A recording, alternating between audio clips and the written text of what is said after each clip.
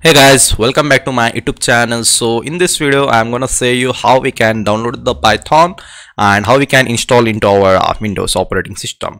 For that, first we have to visit I have written a blog for it, so I'll just open my website arkprocoder.com. I'll just go to the blog page over here.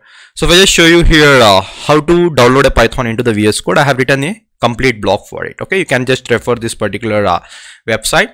So here I'm visited how to download a Python into the Windows, obviously. So first we have to visit this particular link, that is download Python for Windows. So if I just tell here download, so I'll just tell download Python for the Windows. If I just open this, you can see I'll be getting this kind of link.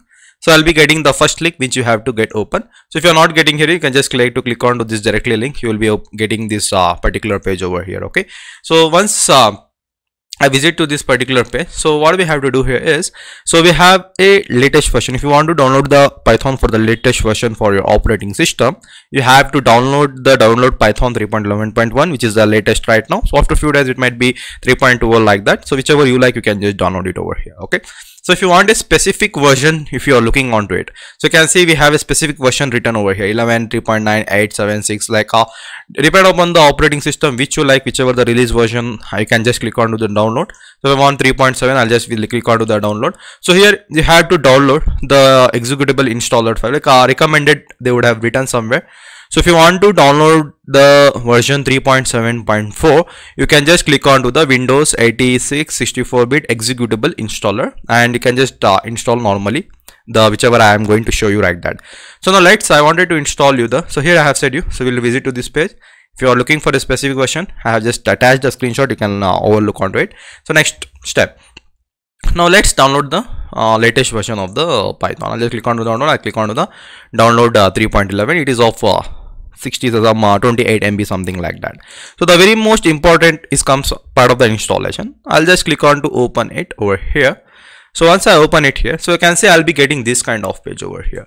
So I have specified the particular, this is a very important step, because if you are going for the artificial intelligence machine learning model installation for the modules and installation for the Django, Flask, all those things, so it's a very important step. So here you can able to see in this particular file, I'm getting add Python ext to the path. First, I need to tick mark to this particular add Python ext to the mark. Then I need to click on to the install now. So once I click on to the install now, it operating the stuff it is going to allow, just give the access for it, and it is going to install it in your operating system, that is a 64 operating bit system. Okay, so if it is 32-bit, you have to take care upon that, so which is you are downloading it. Okay, so as said here, we have to, before clicking on to the install now, we make sure enable the tick mark to it before clicking onto it. Okay, so next, after the successful installation of your Python, so once it's completed, so I need to open the command prompt over here. Open the command prompt and enter the pip.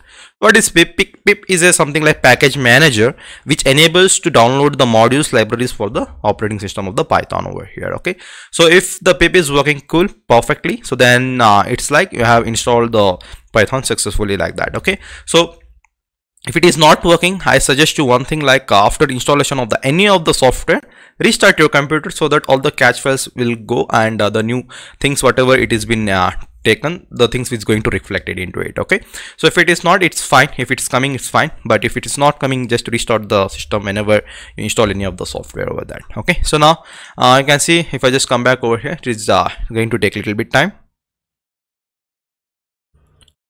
So you can see I got the setup was successful after installation. I'll just click on to the close.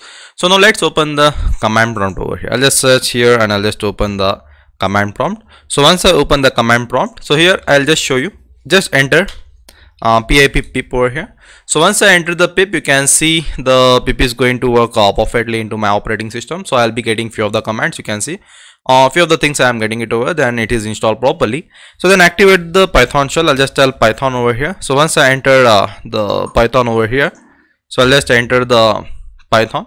So you can see the terminal is going to get activated over here. So it's a little bit stucking. So let's tell Python enter. You can see I'm getting Python 11 3.11.1.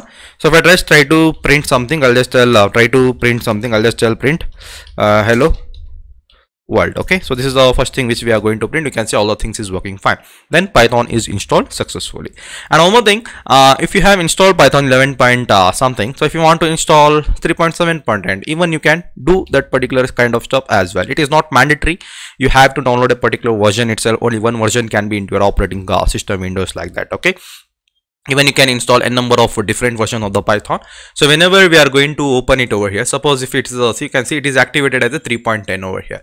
So I have a 3.10, 3.8.2, 3.11. Now if I refresh the stuff, even it is going to show me the 3.11. so whichever Python version you want, you can just use that one for your project over here. Okay, so this is the one thing. So I hope you have liked this video. So I'll just specify this link into the description. You can go ahead and watch over there. Okay, so I'll see you in the next time. Take care. Bye bye.